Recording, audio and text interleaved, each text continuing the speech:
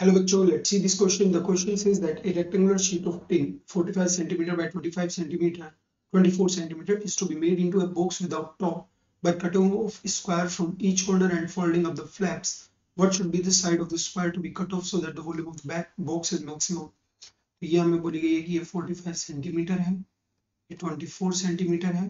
बोला जा रहा है कि अगर आप कॉर्नर से स्क्वायर्स कट करते हैं तो ये कितनी लेंथ हमें कट करनी पड़ेगी जिससे कि इसका वॉल्यूम क्या हो जाए मैक्सिमम. हमने मान लिया कि लेट्स से एक्स हमें कट करनी पड़ रही है. This is x, this is also x, this is also x, this is also x and this is also x. तो जो डायमेंशंस हमारे उसकी बचेंगी, जो भी हमारा टिन का बॉक्स बनेगा रेक्टेंगुलर शीट से हम जो टिन बना रहे हैं उसकी जो डायमेंशंस होगी वो क्या होगी. देखिए लेंथ उसकी ये रही होगी, ब्रेड्थ उसकी इतनी रहेगी और हाइट उसकी इसके इक्वल रहेगी.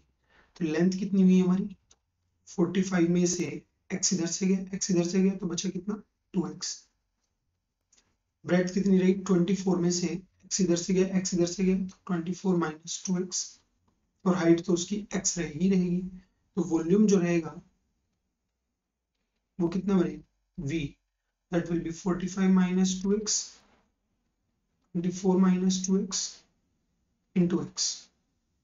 तो जो v आएगा वो आ जाएगा हमारा 45 इंटू 24. 45 को 24 में मल्टीप्लाई करेंगे, 4 5 जा 20, 4 4 जा 16, 2 18, 2 5 जा 10, 2 4 जा 8, 1 9 0 8 1 0 8 0. 45 2 जा 90x, 24 into 2 is 48x plus 4x square into x. यहाँ से b जो बनेगा ये बनेगा 1080x माइनस, देखिए 90 माइनस 90 माइनस 48 इज 138 और 138x into x is minus 138x square plus 4x square into x is 4x cube. ये बन गया हमारा v. अब हम निकाल लें dv बाई dx. ये कितना बनेगा हमारा 1080 minus 138 into 2, 2 8 is 16, 2 3 is 6, 1 7, 2 1 is 2x plus 12x square. ये हमारा dv बाई dx है. सिमिलरली अगर हम d2v बाई dx2 भी निकालें वो कितना बन जाएगा, ये 0 बनेगा, ये माइनस 276 बनेगा प्लस 24x ये बनेगा. अब हम क्या करते हैं, यहाँ से सबसे पहले हम dv बाई dx को 0 के इक्वल करेंगे. हम चेक करेंगे x की किस वैल्यू पर ये मैक्सिमम या मिनिमम हो रहा है. तो dv बाई dx अगर हम 0 के इक्वेट कर दें तो 1080 minus 276x plus 12x square equals to 0 बनेगा. 12 से डिवाइड लगाएंगे तो ये बनेगा x स्क्वायर माइनस 12 2 जा 24, 12 3 जा 36x प्लस 12 9 जा दिस इक्वल्स टू 0. इतना बन जाएगा. अब यहाँ से x स्क्वायर माइनस ये बना है 23 हमें सम लेके आना है और यहाँ पर बनाना है हमारा 90. इसको हम लिख सकते हैं 18x minus 5x plus 90 equals to 0. तो ये बन जाएगा x कॉमन लेंगे तो x माइनस 18 बचेगा, माइनस 5 कॉमन लेंगे तो x माइनस 18 इक्वल्स टू 0 बचेगा. इस पूरे में से अगर हम x माइनस 18 कॉमन ले लें तो यहाँ बचेगा x और यहाँ बचेगा माइनस 5 इक्वल्स टू 0. अब यहाँ से दो वैल्यूज आएंगी, या तो x इक्वल्स टू 18 या x इक्वल्स टू 5. देखिए एक साइड क्या है हमारी 45 माइनस 2x, 45 माइनस 2x है और दूसरी है 24 माइनस 2x ये है. देखिए x इक्वल्स टू 18 पर हम क्या करेंगे d2v बाई dx2 चेक करेंगे. तो d2v बाई dx2 कितना बनेगा माइनस 26.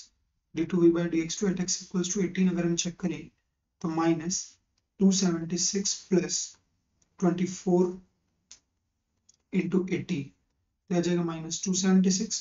24 की अगर हम 18 में मल्टीप्लाई करेंगे तो 8 4 जा 32, 8 2 जा 16, 3 19, 1 4 जा 4, 1 2 जा 2, 2 3 एंड 4 432. तो ये कितना आएगा 12 माइनस 6 इज 6. यहाँ से आएगा हमारा 12 माइनस 7 इज 5, 3 माइनस 2 इज 1, 156 जो कि पॉजिटिव है. It means that volume is minimum eight x equals to 18. अब हम बात करते हैं x इज इक्वल्स टू 5 पर. तो d2v by dx2 eight x equals to 5 कितना होगा हमारा माइनस 276 प्लस 24 इंटू 5. ये कितना बन जाएगा माइनस 276 प्लस 24 इंटू 5 इज 120.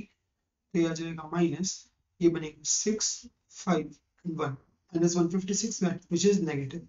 अगर ये नेगेटिव आ रहा means volume is maximum at x equals to 5. अब देखिए 18 पर अगर हम देखें तो क्या कोई साइड हमारी जीरो हो रही? नहीं, जीरो तो नहीं हो रही थी, लेकिन हमसे क्या पूछा गया था कि वॉल्यूम मैक्सिमम हो जाए, तो वॉल्यूम मैक्सिमम किस वैल्यू पर हो रहा है? x इक्वल्स टू 5 पर। तो हम बोल सकते हैं that square side 5 centimetre should be cut off to maximize the volume. जो स्क्वायर हम कट कर रहे हैं उसकी साइड लेंथ कितनी होनी चाहिए?